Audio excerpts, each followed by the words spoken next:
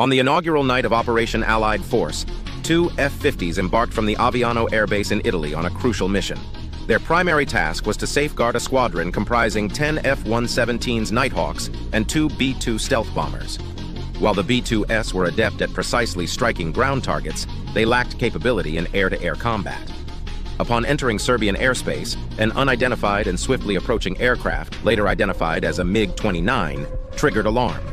Despite the F-50's pilot's reply or die signal, the MiG remained ominously silent.